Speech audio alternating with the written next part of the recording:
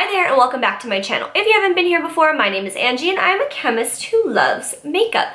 And today we're going to be talking about the Jeffree Star and Shane Dawson Conspiracy Palette. Mostly we're just going to go through the ingredients one by one. I'm going to let you know their function, if there's any other additional information that I think might be interesting to you. After we are all done going through those ingredients, I will be giving you my opinion on the palette. And with that, let us just jump into the video. So eyeshadows are made up of a few different types of ingredients. You can't just put straight pigment on your eyes because it doesn't blend out. It would just stick together. You wouldn't get a whole lot of color payoff. Whole lot of reasons why. Base ingredients, pigments, obviously, things that would be referred to as slip enhancers to help the spreadability, binders to help it stick to the skin, different things to adjust textures, and preservatives if possible. They may not be entirely necessary, but it's always a good idea to have some sort of preservative because that helps prevent any sort of growth happening on your eyeshadows. So first we're going to talk about the base ingredients, the things that help make the pigment loose enough so you get some color payoff. So the first one we will go into is mica. So mica is a pretty common one. So mica is mined, that is how it is sourced, and it is primarily sourced out of India. That seems to be where the bulk of this is coming from. And mica is mostly associated with shimmery shades, and there's different sized mica, different shaped mica. It could be flaky or finer or more coarse, and that's going to determine what kind of look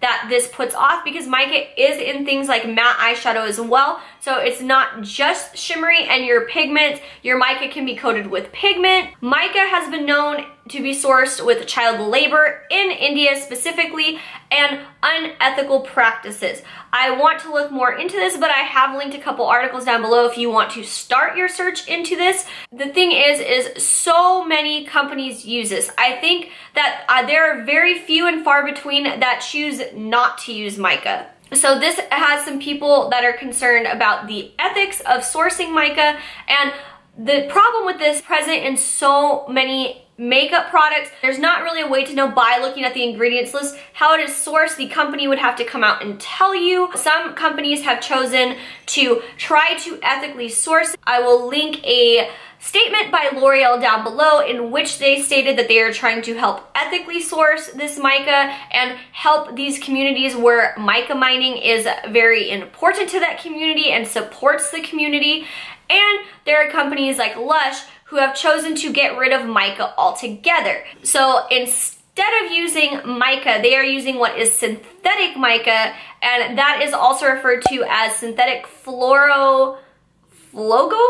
That word I am not 100% positive how to pronounce, but it'll be on the screen for you to read. So according to Lush, because it is created in a lab and they have control over this, it's a lot smoother, and so you can use bigger particle sizes to yield a more sparkly eyeshadow without a risk of eye irritation. This, and you also have more purity control, so if there's any impurities to be found, you have more control over that because it is created in a lab. And this is present in two eyeshadows in the Shane Dawson Conspiracy Palette. It is in Trisha and it is in Food Video. So Trisha is obviously very sparkly, but as you can see in the food videos, that is more of a matte shadow. So moving on, there's also talc in here. It is mined like mica. It is not as easy to compress. So we've heard about talc coming up in the news because talc can be contaminated with asbestos. We've seen this happen with Claire's, where their makeup was found to have asbestos in it from the FDA doing testing on it. This is where the cause of concern comes from using talc in products.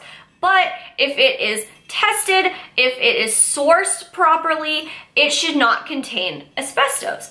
And there are tests that can be done to test for the absence of asbestos. So when something is USP grade, it meets these USP requirements, which is basically an organization, and they put out what is called monographs. And if something is USP grade, it will have met all of those requirements. For the talc monograph, it says it must be free of asbestos, and they give you a couple of different methods to test for asbestos. But the problem is sometimes these can yield false negatives, and that is a problem because obviously if you send it out and it actually has asbestos, that is a huge problem. FDA actually reached out to USP to try to help improve the methods to get a more accurate testing whether or not the talc contains asbestos. And there's actually a whole talc safety council. This is where it becomes hard because you need to buy from reputable people who should be sourcing everything correctly. So now we're gonna move on to boron nitride. And boron nitride is kind of interesting to me because it's literally just BN, just the two together. Whereas most of these are kind of long chains. So boron is very similar to carbon, which is probably the most versatile element that there is. So it can create all sorts of structures similarly to how carbon can. So boron nitride is a good lubricant, and that is gonna help spread this eyeshadow out, and this boron nitride is also going to help the eyeshadow adhere to your skin. Laurel lysine is similar. It is also going to provide enhanced slip in this formula. And next we're going to talk about octodecanyl steryl stearate, and this is an emollient, meaning it's going to yield a soft feeling to the skin, and it also has a good spread ability. There is evidence that it can be irritating to the eyes or the skin at higher concentrations, but hopefully there is enough where it will not do that to you. I have not had any problems with it, but there is evidence to show that it could possibly be irritating. Next is silica, and this is going to act as a texturizer to improve the texture of this eyeshadow, as well as an anti-caking agent so it will not all stick together. And it will help improve the fluidity of the makeup, so again, how it spreads, makes it look nice. A lot of these ingredients do have similar functions, there's just a few of them in here. So the next ingredient is glycerol caprylate, and this is gonna also have emollient properties and moisturizing properties, but it is antimicrobial. So this is gonna help prevent any sort of growth in this eyeshadow.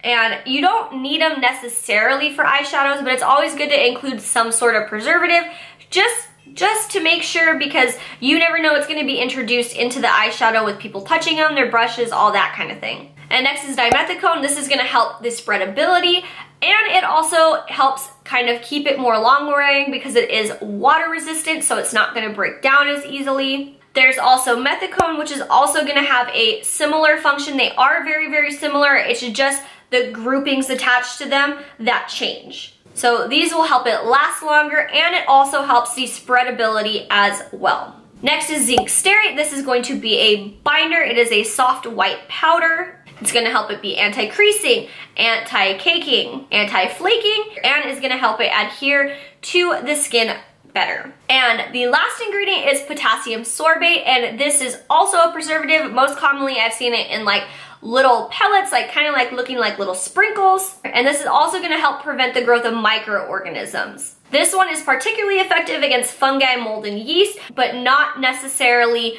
preventing bacteria growth, which is why there is an additional preservative as we mentioned earlier. So there are a couple ingredients in eyeshadows that are not in all of the eyeshadows. So for instance, tin oxide is only present in the Trisha shadow, and this is gonna help opacify it, so it's gonna make it more vibrant, and it's gonna help kind of bulk up the formula.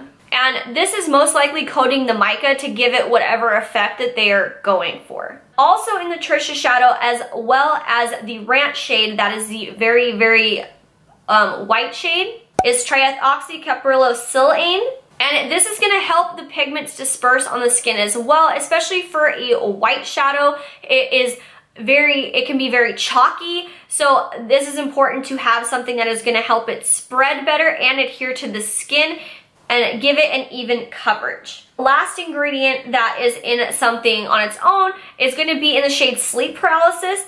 And this is calcium sodium borosilicate, and this is present in a lot of very sparkly eyeshadows. They look kind of glass-like, they are very shimmery, which sleep paralysis is. And it helps to give the product its desired consistency. This could be part of the reason why we are seeing this shade in particular having the most breakage. The second ingredient after mica is the octodecanyl steryl stearate. And if you remember, that is gonna help the product spread out on the skin. So maybe there's just not enough binder to hold it together to prevent it breaking as easily. Mine did not arrive broken, so I don't know if it is just more prone to breaking. I know a lot of people had problems with this. It doesn't seem to be packed as tightly either because I've only used it a little bit and the imprint is almost entirely gone. And I've only really swatched it a little bit. I used it for one eye look, more so than the other shades that I had used more of. Opposite wise, Cheese Dust and Flaming Hot, I have not worn on my eyes, but I have swatched them multiple times and they do not even look like I've touched them. So those ones are packed very, very tightly in there. That combined with the ingredients present, maybe that is why it's more sensitive to breakage. So next we're gonna move on to the colorants in here. I'm gonna give you a picture of the eyeshadow, what it looks like swatch, and as well as a picture of the colorants and their pure form, so that way you can see which colors make up the eyeshadows. I think that's kind of fun to see. So some of these have to be called pressed pigments. They can't legally be called eyeshadows in the US because the FDA does not allow certain colorants in eyeshadows. That being said, the colorants in here that are allowed in eyeshadows are allowed to be used in all cosmetic products in the EU because the way that the FDA operates for colorants is that adequate safety when they are introduced needed to be performed, and there was reason for concern about irritation in the eyes. That's why they cannot call these specifically eyeshadows, and that's the only reason why. I talked about this a lot in my Kathleen Lights video about her show Jaded palette and kind of how I feel about marketing these as eyeshadows with like pictures and whatnot, and even though they're not considered eye safe according to the FDA, which is where this has been manufactured, this is where probably a good portion of the sales are. I'm gonna link that video up above so you can kind of hear me talk about it more. So for all of these eyeshadows I'm gonna put, if that colorant is not allowed in eye products in the US, I am going to put a little star next to it so that way you can see which ones technically are not supposed to be eye safe if they cause you any irritation. So first is Cheese Dust, and this has iron oxides. There are two different ones, Yellow 5 Lake and Red Number 6. Conspiracy has titanium dioxide, 2 iron oxides, chromium oxide green, and ferric ferrocyanide. Diet Cola has aluminum powder, titanium dioxide, manganese violet. Diet Root Beer has 3 different iron oxides, Red 40 Lake. Flamin' Hot has Red 30 Lake, Red 7 Lake, and Red Number 6. Food Videos has Yellow 10 Lake, Yellow 5 Lake, Chromium hydroxide green, and titanium dioxide. And that's important to note that this is a yellow eyeshadow and the yellow colorant is what is not eye safe. There are no red colorants in here that are technically not eye safe according to the FDA. Illuminati has iron oxides, titanium dioxide, and chromium oxide green. Just a Theory has titanium dioxide and iron oxide. My Pills has titanium dioxide, Red 30 Lake, 3 different iron oxides, and Red 28 Lake. My Rides here has iron oxide, 1 of them, and titanium dioxide. Not a Fact has Red 7 Lake, Red 28 Lake, Ultramarines, and 2 different iron oxides. Pigment has titanium dioxide, Red 7 Lake, Red 30 Lake, and 1 iron oxide. And Ranch, it consists of only titanium dioxide, so just a white pigment. Sleep Paralysis has titanium dioxide, iron oxides, 3 of them, Red 28 Lake, and ferric ferrocyanide. Spiraling has 2 different iron oxides, titanium dioxide, and aluminum powder. Tanacon has titanium dioxide and 3 different iron oxides. Trisha has titanium dioxide, Red 28 Lake, Red 7 Lake. What's the Tea has chromium hydroxide green, titanium dioxide, and 2 different iron oxides. So you may notice that I am not in the clothes that I've been wearing in the rest of this video, and that is because when I was creating all those little colorant images with my own photos of the eyeshadows, I did notice that I too had one of the fibers that people have been finding. So I had made a video previously to this, if you haven't seen, I'll link below, about what I found, what I think happened, how I feel about that, so you can watch that if that is a concern to you. That way I can address kind of the hairy eyeshadow situation. So watch that first if you have not seen that. Now we can move on to the rest of the video. My thoughts on the palette. So first of all, this palette retailed for $52, which isn't the cheapest palette in the world, but I also don't feel is like the most expensive palette in the world. And I bought mine off of Beautylish. I had no shipping problems. Also, they shipped it out very, very soon after I ordered it. That was the first site I went on, so I didn't have any problems ordering. And the reason why I will always go through Beautylish is they offer free $35 shipping. I think Morphe and Jeffree Star's is a lot higher, so if you can order from Beautylish, I would highly recommend them. I have used them multiple times in the past, and I ended up ordering it on the Friday at launch, and it got to my house by Sunday, so they're very, very efficient. Now, the packaging on this palette, I love. This is probably the most unique packaging I've bought. I love the metal detail. So packaging, I'm obsessed with. So as for the shades, so the top row of shades is kind of like my wheelhouse.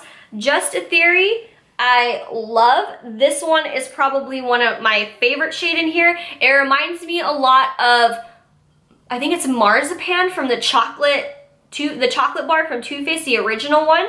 So those ones I could use all the time. That top row is basically very, very neutral. You can use it all the time. The Tanacon and the Diet Root Beer show up on me, but I think it's only because I have such fair skin. I don't know if people with a darker skin tone would be able to use these maybe as a base, but for me, I can use them pretty regularly, but there's not really any other neutral shades that are darker. So if you have a darker skin tone and you were looking for more neutrals, this probably isn't going to be the palette for you. The next row, I really like Conspiracy. I really like the greens. I haven't really used Pigment or Food Videos, Trisha, Cheese Dust, Flamin' Hot. I will have to play with them more, but they have swatch okay.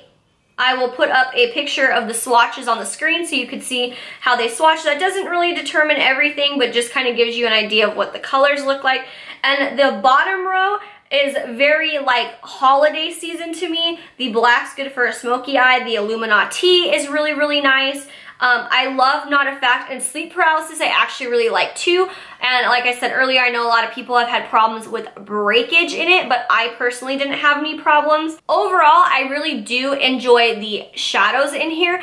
I don't think that they are the most blendable eyeshadows I've ever used in my life. I have to work really hard to blend them out. That being said, the pigment does stick down a lot more. So I think I will not get as much use out of that middle row with the bright colors, but all the other colors are pretty neutral and I could use. And then hopefully the other ones I will get inspired to use them. So overall, I do like this palette. I don't mind that. I don't mind the price that I ended up paying for it. So my favorite shades in here, I love Just a Theory, but I could get that somewhere else.